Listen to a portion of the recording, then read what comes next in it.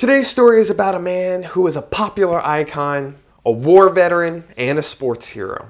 In his lifetime, he would become the face of America's pastime. But there's a lot more to this man than most people know. Hi, my name is Gabe Bauer, and this is Top Shelf History, where we combine great stories with great drinks.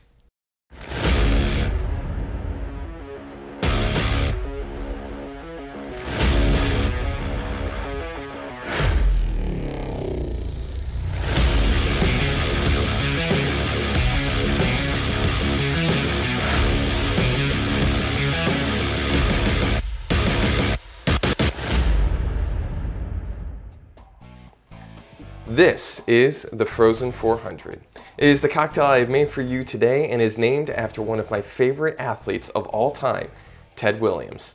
The cocktail is made with orange juice, grapefruit juice, simple syrup, grenadine, and tequila.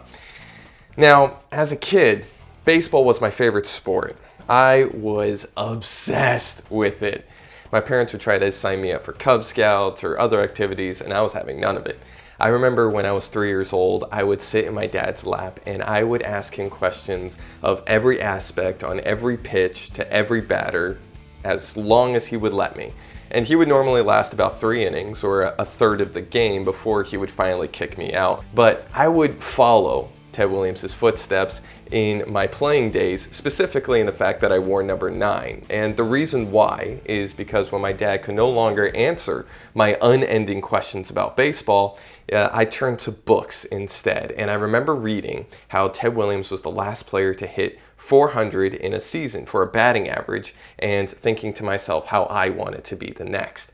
Now, to give you a little bit of context here, the baseball batting average among most major league hitters throughout the whole league is around 250, so around 1 in every 4 at-bats do you get a base hit. Getting 400 average, 2 in every 5, is practically unheard of. There's a reason why nobody has been able to do it since 1941.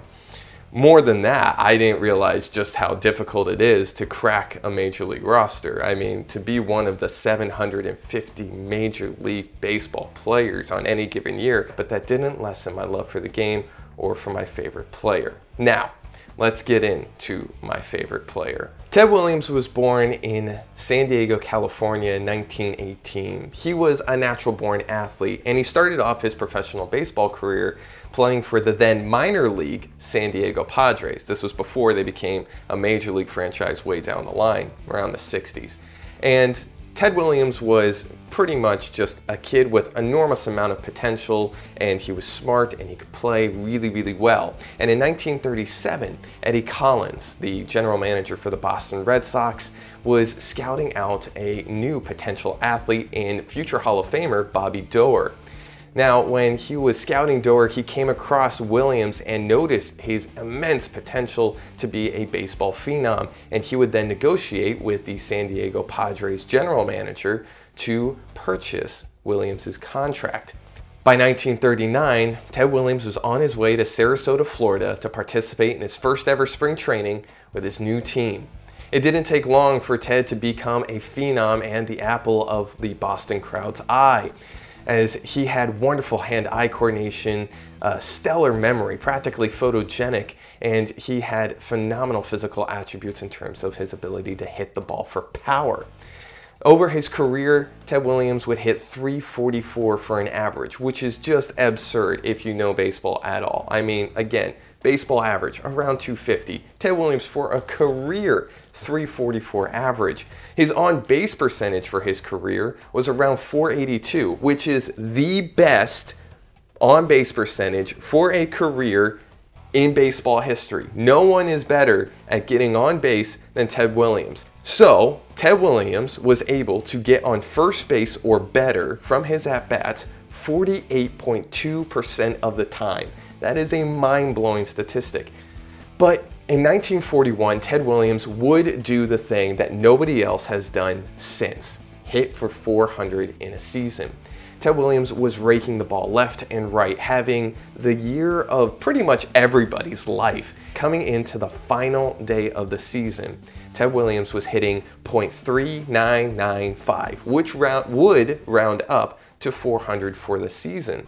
But instead of listening to his manager, who suggested, hey, we can sit you out for this final doubleheader we're having against the Philadelphia Athletics, Ted Williams said, no, I'm going to earn it, and there's going to be no dispute over my ability to hit 400. In those 2 games, Ted Williams went 6 for 8, and he finished the year hitting 406. An absolutely phenomenal and totally Ted Williams way to finish out the season.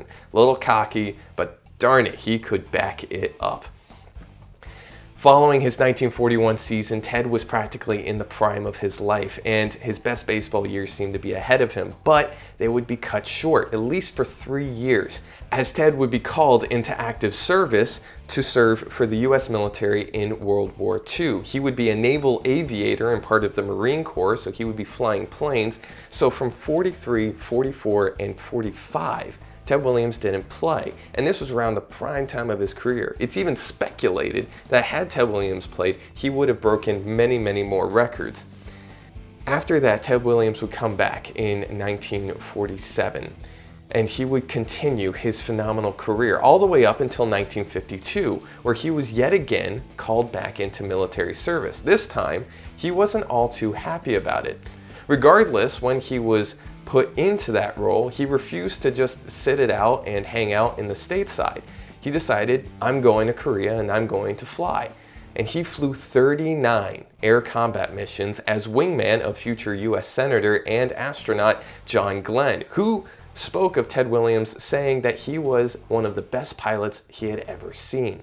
The US military would also recognize Williams' abilities as a pilot, as they would give him many commendations for his service in Korea, among them being 2 gold stars. Williams would come back to Major League Baseball in 1953 and continue his career all the way up until he retired at the age of 41 in 1960. Mind you, in his 41st year, in his last final season playing in Major League Baseball, Ted Williams hit .316. Ted Williams would quickly be inducted into the Hall of Fame following that 1960 season, as in 1966 he would be welcomed into Cooperstown among the greats. He would have a short managerial career later that we will get into in our last call, and Williams would enjoy a nice retirement after that. Now, there are 2 things that most people may not know about Ted Williams. I mean, we know a lot about Ted Williams, but there are 2 that I think many people may not. Firstly, that he was actually part Mexican. His mother, whose maiden name was Vensor, was actually Spanish-Mexican-American who came from El Paso, Texas. Now, the second thing that most people don't know about Ted Williams is that his head is frozen. I'm not kidding. In 2002, after he passed away, there was actually a rift between his kids over what to do with his body afterwards, whether to bury it or not. Now, mind you, Ted didn't really want to be cryogenically frozen, especially just his head, which is what it was. It was just his head, kind of like the beginnings of Futurama's Head Museum, for those of you who watch that show. But there was enough ambiguity in Williams's will that there could be a conversation or an argument, I should say, about this particular issue. And after arguing for a while among the kids, cryogenics won out. Today, Ted Williams' head is at a cryogenics facility in Arizona, just chilling. Okay, now we've heard the story, let's get into the drink. Now remember, this is the frozen 400, so much like poor Ted's head, this one will also be frozen. It will be put on ice, so to speak. And we'll start this drink by putting in 3 ounces of tequila. Now this is somewhat of an homage to Ted Williams's Mexican heritage, but it's also because I love tequila, and I really do. I spilled a little bit, but I'm gonna make up for it. There we go. We're going to follow that up with 1 ounce of grapefruit juice. Now, for those of you who are baseball fans, can you tell me why I'm using grapefruit juice? If you can't, then the reason is because Florida's spring training league that every baseball player goes through from late February to the end of March is called the Grapefruit League. Bet you didn't know that. And most of the time the games are as bitterly disappointing as this juice. Just saying. Because they throw in a lot of prospects and then it gets boring. But In the beginning, it's fun, much like the juice. We'll follow that up with 1/3 of simple syrup, or 1/3 of an ounce, I should say, of simple syrup. This will add some very needed sweetness to our drink, and also because, much like Ted Williams, who had a sweet swing. It's a weird way of saying that. Then we're going to follow that up with 1/3 of an ounce of grenadine. And finally, we will mix this all together with 3 ounces of orange juice. Now this will just add enough tart and sweetness to balance out all of the syrupiness and sugar and bitterness from the grapefruit juice that you would see all in one, really nice and cohesively. So we'll fill this all up here, put that in.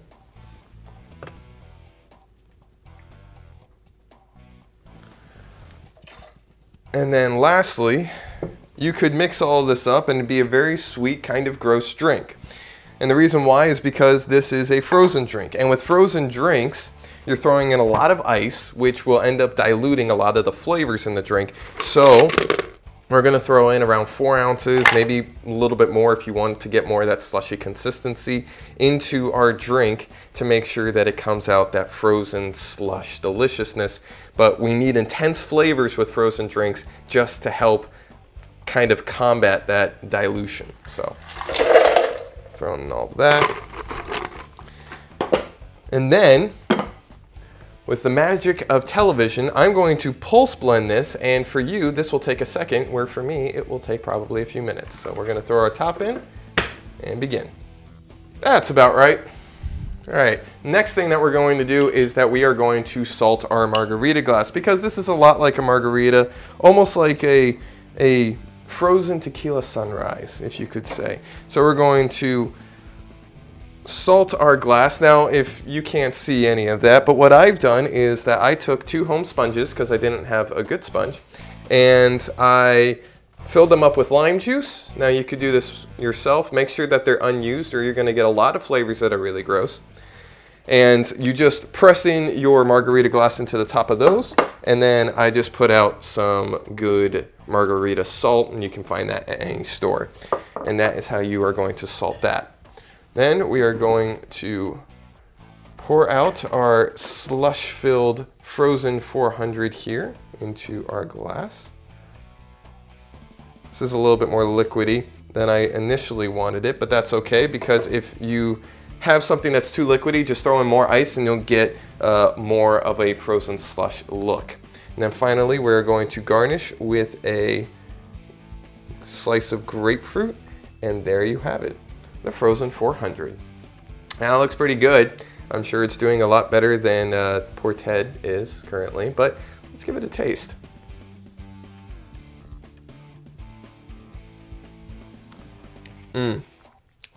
That's good. You know, even so, the salt is a little bit distracting here. So if you want to go without salt, it would be perfectly fine. A lot of the flavors here are very subtle, so you may want to increase some more of the quantities if you want more bold flavor, especially from the grapefruit or the orange juice in sweetness. But it's really, really good. I do love the mix of that orange juice and grapefruit juice, because you get that tart, but you also get that slight amount of bitter that's oh so refreshing. The simple syrup comes around as well to really mellow everything out and give a nice subtle sweetness. That same thing with the grenadine, adds a little bit of freshness to there. And then with that tequila, you have that sweet, delicious tequila, and it really comes through in a not too overpowering way, which I really like. This is a great drink that I would love to have if I were ever going to a spring training game. I'd just be chilling out on the lawn and having myself a frozen 400, thinking of the days of old.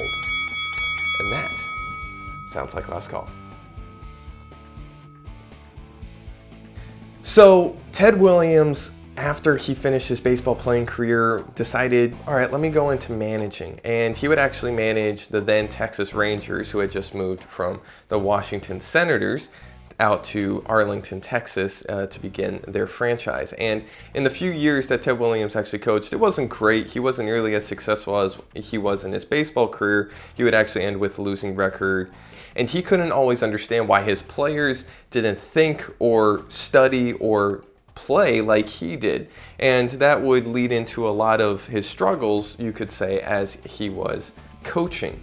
But Ted Williams' legacy is immense. I mean, he wrote a book on how to hit a baseball, and it was copied by so many baseball hitters and so many baseball scholars throughout the ages, and read, and just to understand how the greatest hitter in history had an approach to hitting. He talked about the strike zone. He talked about the swing path. He talked about swinging up towards a ball as opposed to Ty Cobb, who way back in the day said to swing down on a ball. Now, Ted Williams swinging up on a ball actually met a pitcher's pitch at the right angle to allow him to hit the ball square and be far more successful in the future. Ted Williams' mind, perhaps it wasn't built for a managerial role, but it was built for a coaching role, because although not everybody could play or think or had the natural abilities that Ted Williams had, his student of the game mentality that he brought to baseball, and it changed baseball forever. Thank you all so much for watching. Before we go, I just want to tell you guys to please consider signing up for our mailing list. Now, you may be thinking to yourself, why do I want to sign up for a mailing list? Well, that's because on there we have so much exclusive content, articles, videos. You get early access to our videos. You also get exclusive drinks. I have 2 of them that I've sent out already, and it also is our prime source of interaction between you guys and me. When I take suggestions or have you, I can just interact with you guys in a more personal way.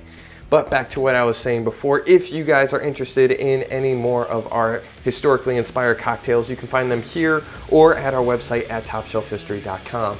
There we also have all of our blogs, videos, recipes, deep dives, and more from all of us here at Top Shelf History. Remember, history is better with a drink.